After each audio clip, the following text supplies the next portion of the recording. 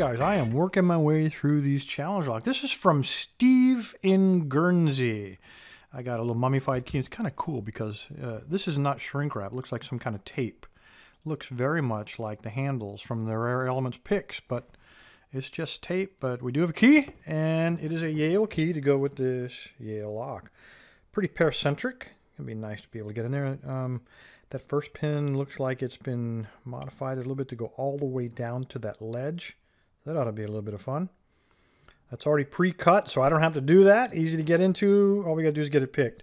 The top of it is threaded with plugs, as you see. We got some, looks like some Scotch tape on there to keep me from monkeying around with those plugs. And I'm not going to do that. I'm going to pick this thing open. So let me get it mounted up, and let's see what kind of damage we can do to Steve's lock.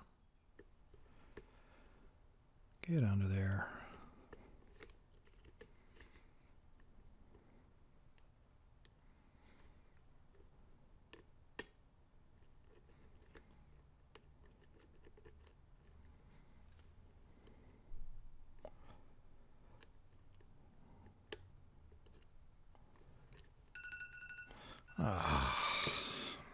All right, guys, I got nothing. Let me turn this thing off. Oh.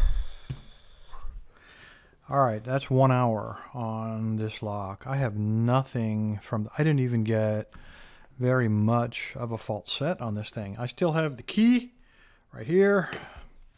So, Steve, you with me? I don't know what to tell you. There's got to be some kind of secret technology here. I'm frustrated beyond belief.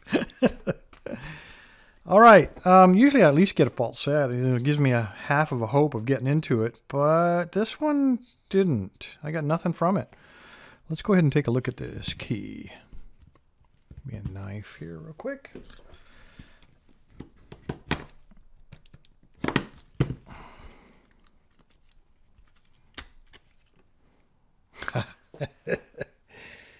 Oh, and I think I know why.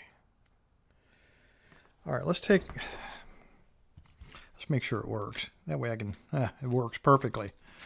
No grabbing, no nothing. It works just very smooth. This key though, I've got to tell you, let's take a look at this guy. I mean, this is kind of what I would expect to see on a challenge lock. Some very high cut pins hiding behind some very low cut pins, which will make it really hard for me to get inside of there. This is a perfect example of taking advantage of a paracentric keyway. Now, what I have here on my finger, this is the pick I ultimately ended up using because it was the largest pick that I could get into this keyway. I tried getting a postal hook in there, but it just wouldn't fit inside of there. So I'm stuck with this one. This is the SS Dev Deep Hook. Now let's look at this key. When you're picking this, I can't go any lower than the bottom of the keyway, which of course is right there. So I'll put this just, see if we can make this work. Put this just like that. Just kind of hold it with my finger, just like that. So when I slide this in the keyway, I'm barely clearing that pin. So I'm no problem there. I can reach in there and I can probably pick that one and that one without oversetting this guy. But now when you take a look at this one, both this cut and that cut right there are both cut well below the minimum standards. Now let's take this pick and a very deep one. Now I'm going to try to set that last pin. Now watch what happens with the shaft of that pick. Right away, because we've exceeded the maximum cut, the pick starts oversetting that pin, and I haven't even come close to setting that pin in the very back. By the time I get up there to pick him to the maximum height, I've exceeded that by a lot. I've overset that pin, which I think Steve probably knows all about. So I've got to say this lock was, because of the extreme cuts, this lock is a physical impossibility. This is like asking me to run a marathon at my age. It's just Just not going to happen. There was no way to get this lock open, given this overly deep cut here. I just look on this as, for lack of a better term, it's just not a fair challenge. Now, I hate rules. I hate it applying rules, and I'm not going to apply rules in this lock. Steve, you whipped me. This is the first time this has really come up in a challenge lock, so you will get a whipped by Paclock. So not a problem there. But I think in the future we need to look at this, and I'd like to hear what you guys think.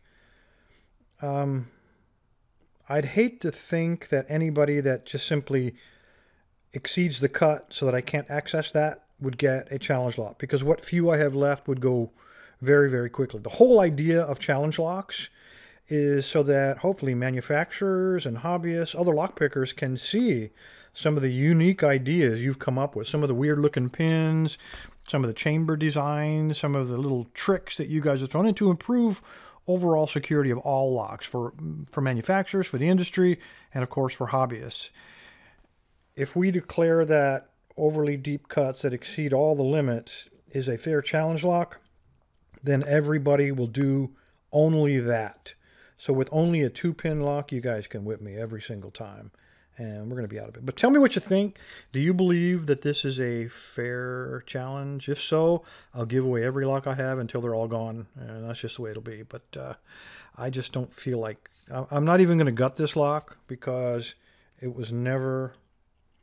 I never got anything out of it. I can't tell you what was in it, because I believe that that last pin was probably the first one that I would have had to pick, but I believe I probably overset number 5 every single time. So I'm not even gonna gut this thing. It's a perfectly functional lock, no question about it, but there's no way to pick it given the limitations on the tools that we have. If we ever get a pick with an extendable tip, maybe I'll give this thing another go. Anyway, guys, appreciate your time. Stay safe, stay legal. Steve, your lock is in the mail. Thanks, guys.